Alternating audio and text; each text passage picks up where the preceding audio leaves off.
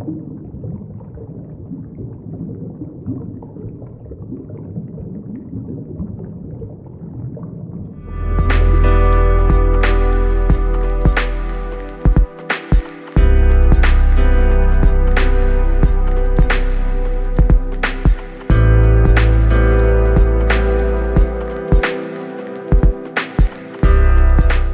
and welcome to the Tinkering Seal. What is Seiko Save the Ocean?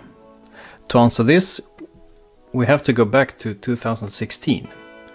Fabien Cousteau, grandson of Jacques Cousteau, continued his grandfather's legacy of marine conservation by founding the Fabien Cousteau Ocean Learning Center. To support the cause, in 2018 Seiko created the Save the Ocean special edition with the Prospects line, where part of the sales goes to the Fabien Cousteau Ocean Learning Center. Each year Seiko releases new models, and the watch we're looking at today is the Samurai from the 2021 edition. But before we start looking at the watch, I want to tell you that there will be no product placement in this video. Instead, I want to remind you that today, June 8th, is the World Ocean Day. World Ocean Day is powered by the World Ocean Day Youth Advisory Council. On World Ocean Day, people everywhere can celebrate and take action for our shared ocean. Join together with millions of others around our blue planet, and let's work together to protect and restore the ocean. Did you know that more than 8 tons of plastic end up in the ocean each year? Together we can make a better, cleaner future. In the description below there is a link to World Ocean Day donation page and also to Fabien Cousteau Ocean Learning Center. Follow Seiko's lead and donate. Every little bit helps. Let's begin with the packaging. The outer box is simple white cardboard. Inside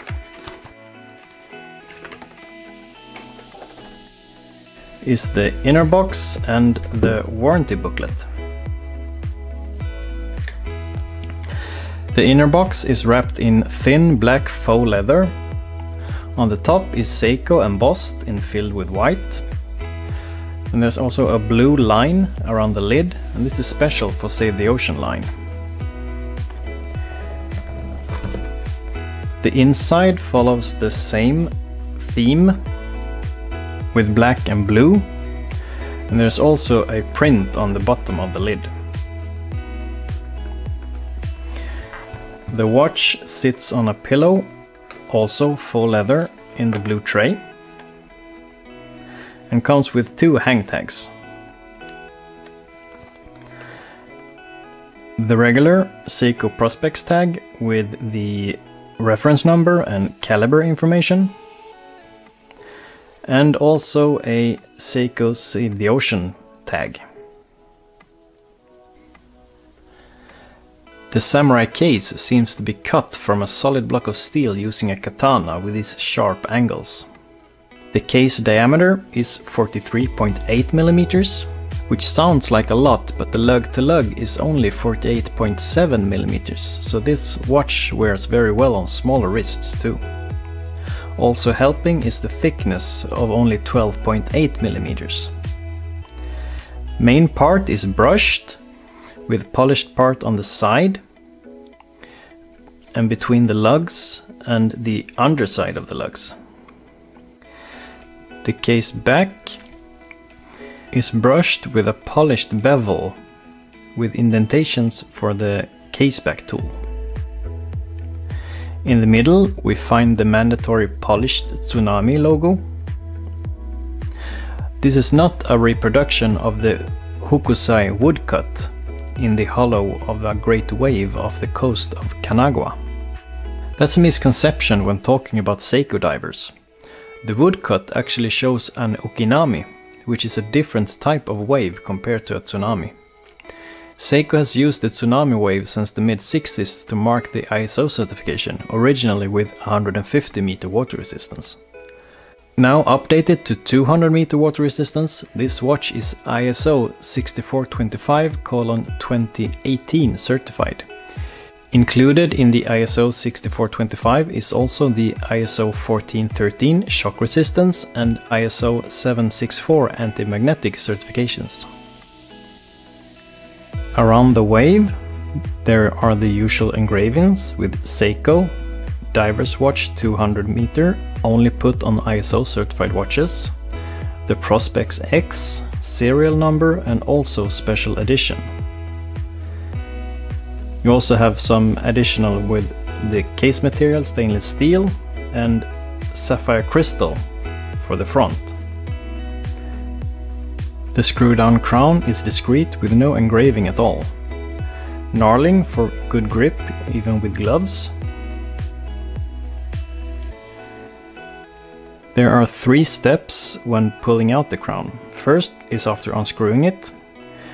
There is no noticeable click when the crown is released from the threading. Hand winding feels a little bit rough. I can also feel the crown hitting the threads when I turn it. Second step.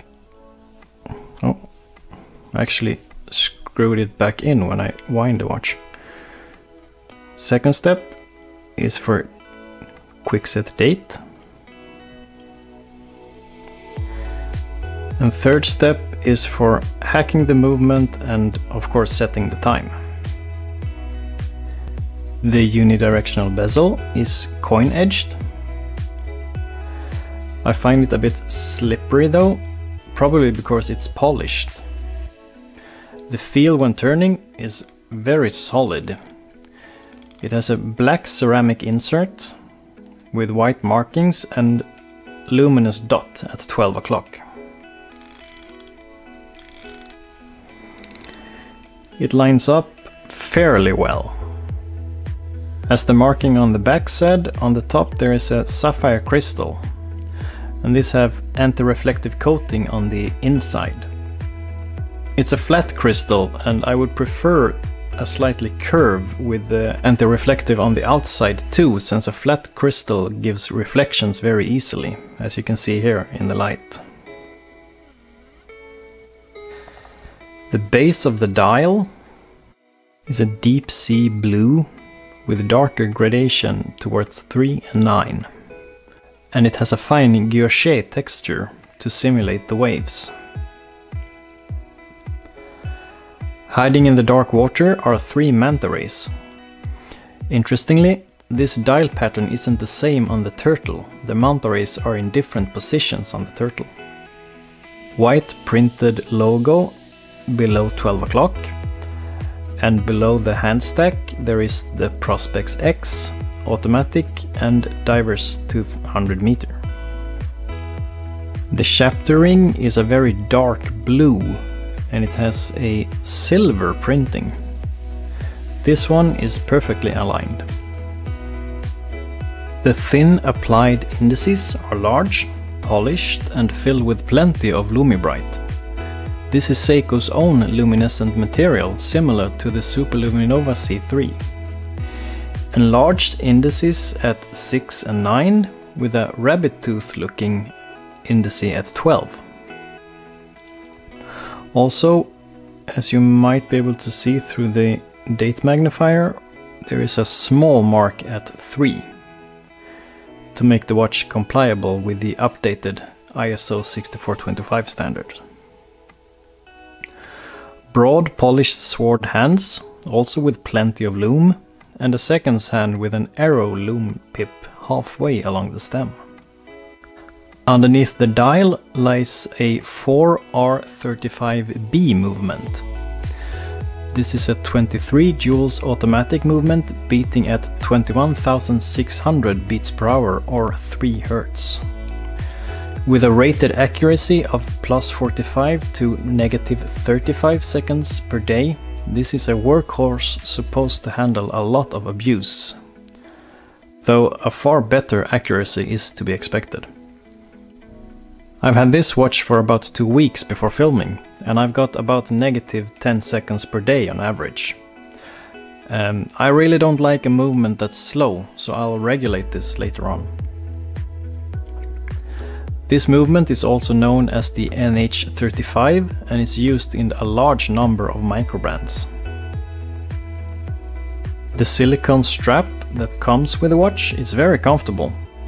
It's rather long at 133 mm and 75 mm length, and goes from 22, tapers down to 20 mm at the buckle. The adjustment range is generous 70 mm in 7 mm steps.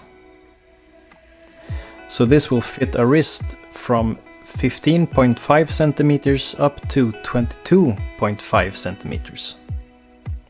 The top side of the strap is smooth, again with a tsunami logo at the end. And the back side has a diamond pattern to help the skin breathe. There is only a small marking at the buckle end telling it's a Seiko strap. The clasp is very well made. It's a broad design with brushed top and a fairly deep Seiko engraving, polished sides, and the pin is also polished, which gives a nice contrast when it's strapped. The steel retainer is also brushed with a polished bevel around the sides. And on the top another Seiko engraving. So what do I think of this watch? Overall, the fit and finish is really nice, especially the dial is really good looking. However, Seiko still has some quality control issues to solve, especially with the crown and the bezel. Let me know what you think of this watch and Seiko Save the Ocean line. Leave a comment down below. Don't forget to like the video, share if you think there's someone else who needs to see it, and subscribe if you haven't already done that. Also, make sure you click the bell icon and set it to all so you don't miss any updates. And check out my Instagram at tinkering.seal, where I post content between videos. Finally, check the links in the description for World Ocean Day and Fabien Cousteau Ocean Learning Center. Take care, stay safe, bye bye.